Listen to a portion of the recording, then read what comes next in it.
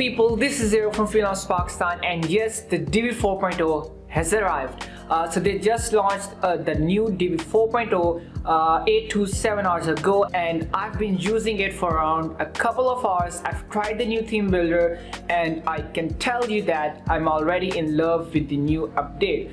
So the main highlight of this update, the Divi 4.0 update, is the new theme builder and the new improvement in the dynamic content editing. So if you don't know what a theme builder is, basically using a theme builder you can change default header, default body and default footer of any theme you want to. So this is a really cool and handy feature which will definitely make the life of us, the designers, very easy. Also, the dynamic content editing, basically what you can do, that is you can create a template for your post, and then you can use it for every post, and it is gonna fetch the title of that post and it is gonna dynamically change the title and the background image. So this video is just going to be a first impression and a quick walkthrough of the new theme builder. We're not gonna go into the details of each and every feature that is included or that has been introduced to us in this new theme builder update.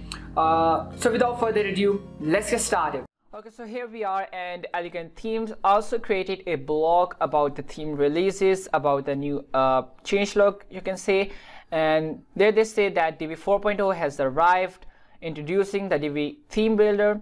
So there's also a trailer kind of video in which basically they tell you what they have included in this new theme update. And here is the new theme builder, and this is the main highlight of this Divi 4.0 update. Nothing is off limits. Basically what they mean is that you can not only change the header, footer or custom body of a page, but you can change the template, the footer, header or body of each and every page. And by each and every page I mean that all the pages, all the search item pages, all the blog post pages, all the categories pages, error 404 pages, each and every page of your website. Here you can see some snaps of the new update. Then you can also import and export the theme builder packs, which is a really cool feature, and it is gonna come in handy later on. And as I said, design every part of your website, will build custom headers, footers, post templates, category pages, 404 pages and everything in between. And then there are some custom footer examples and custom header examples, and then you can also see the custom product example. So basically what we're going to do here is that we're going to go to our dashboard, and we're going to go to the appearance and themes, and here you can see that the active theme is Divi, and if we check on the theme details, it says that it is the version 4.0. So after you upload the Divi 4.0, you're going to see an extra option here in this Divi icon, and this is the theme builder option. So if we click on it, we're going to get this kind of interface, and there is this button to save all our changes, and then this text which says Divi theme builder. So for example, if we open up our site here, you can see this default header and this default footer, and then if you go to any other page, we can see this again, this default header and this default footer.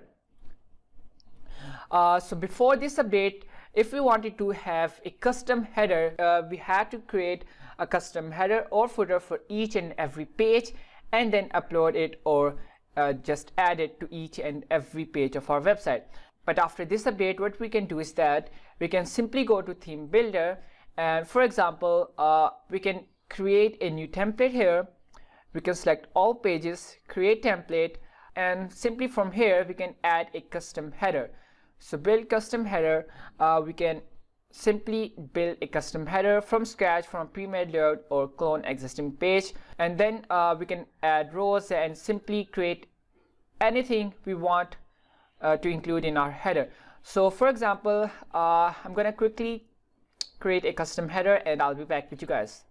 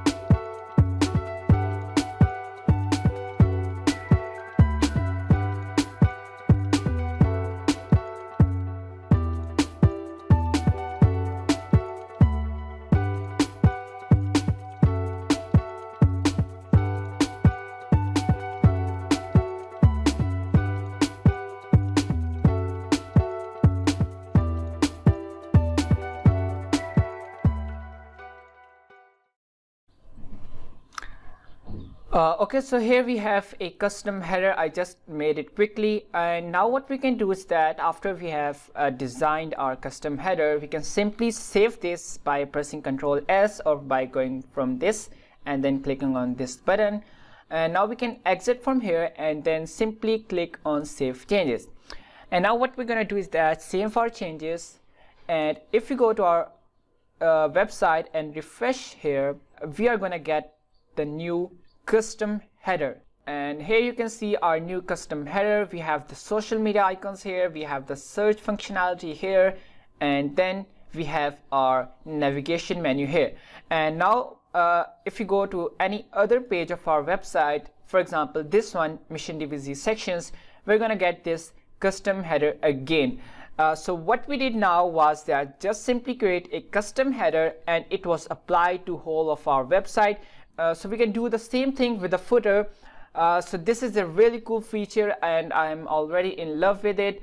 I hope that you will also find it useful, because I know I have already found it very useful. And also the new dynamic content editing is really cool. So for example, if you go back to this blog and you scroll down, you can see here the enhanced power of dynamic content, and you can read this out. I'm not gonna read this. And then they have also mentioned that the WooCommerce modules are better than ever. They were launched a few weeks back, and they are also a really cool feature. So this is it from the quick walkthrough and first impressions of the new theme builder and the new Divi 4.0. Also, this is the first video in English on our YouTube channel, so if you want to learn Divi in Urdu, you can check our playlist Mission Divi Z. And yes, thank you very much for watching this video. Take care. Allah Hafiz.